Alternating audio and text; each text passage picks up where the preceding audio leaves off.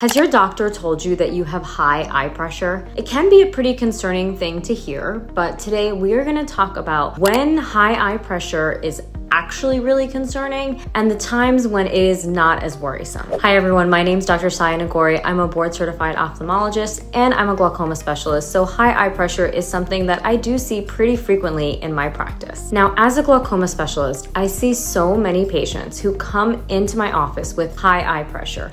And not all high eye pressure is the same. So normal eye pressure ranges from 10 to 21, and anything beyond that would be considered high. But that being said, there's a pretty big difference between a pressure reading of 22 and a reading of 29 or 30. So just being high is not alone concerning. We need to look at a few other things in the patient's eye. So in order to figure out when I need to worry as an eye doctor about someone's high eye pressure, I have to put 4 puzzle pieces together. The first part is someone's corneal thickness. Now, if someone comes in and they have a really thick cornea, which is measured by a device called a pachymeter, like let's say their corneas are very thick and they have readings in the 600s, then a slightly high eye pressure or even a pressure of 25 may not be as concerning. This is the opposite if someone has very thin corneas and their pressure is only 23 or 24, because that means their pressure reading is actually reading higher than 23 or 24.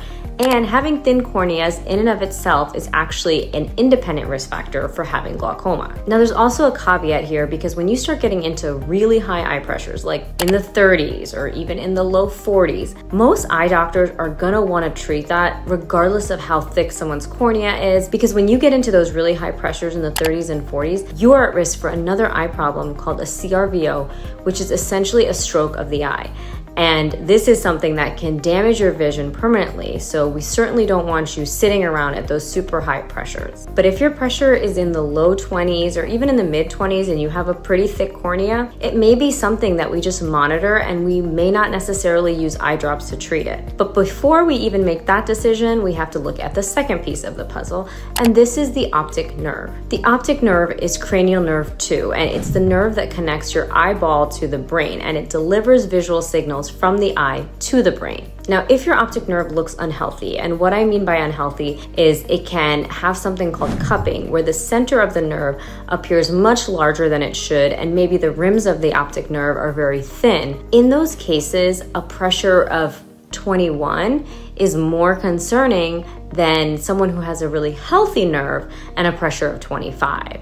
So all these things really matter, and looking at the complete picture is very important when we're evaluating high eye pressure. Healthy optic nerves can tolerate higher pressures than weak optic nerves. In fact, in patients with glaucoma whose optic nerves have been really damaged, sometimes they can't even tolerate pressures of 16 or 17, which in a person with a normal nerve would be considered normal pressures. The third piece of the puzzle that I look at is frequency. So if someone comes in and they've had this high eye pressure just once, then maybe I'll just bring them back in a couple weeks and check their pressure again. But if I'm starting to see a trend where the pressure is going up or it's consistently staying high, then I need to do further testing. In addition to this, we want to look at the circumstances in which the eye pressure was done. So sometimes if patients squeeze their eye really hard, it can artificially raise their pressure. Or if a technician was checking their pressure and maybe they had put a little bit of their finger onto the eye itself, that can actually artificially raise the pressure and give you a high reading, which is not actually a true high reading.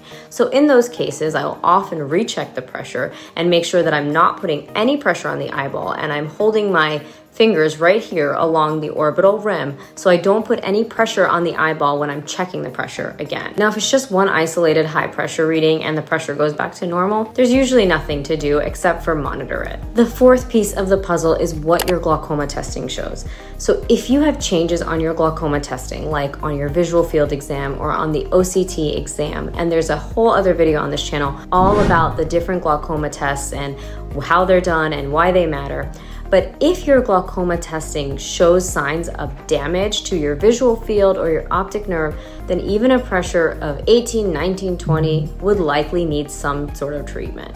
So let's say all your studies are normal, but you do have a pressure of 23. We may feel pretty comfortable just watching you over time and making sure that that pressure does not go up and making sure that all your testing stays normal. Now, this is also going to depend on the thickness of your cornea, because in patients who have thicker corneas, higher pressures are not as concerning as when patients have really thin corneas. The average corneal thickness is around 540, so something thicker than that would be considered 550, 600, 650, and thinner would be something in the 400s or in the low 500s. Now, the absolute most important thing to know about having high eye pressure is that you really need to go back for a follow-up and have your pressure checked again.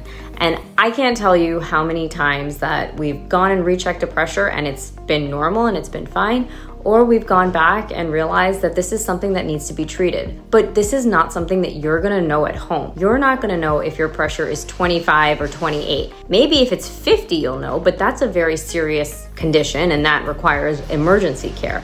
But if your pressure is just slightly high in the mid to upper 20s, it's not something that you're gonna feel on your own. So going back to the eye doctor and getting it formally examined is really, really important. In fact, times when patients fail to follow up when they've had high eye pressure readings in the past is oftentimes when they come back and they've lost vision because of it, because they have not been following up and getting their eye pressure checked. If the eye pressure stays high, then we can talk about ways to treat it, like laser or eye drops, and it all depends on what your comfort level is and how your lifestyle is. Hope you found this helpful. Let me know what questions you have in the comments below, and I'll see you in the next video.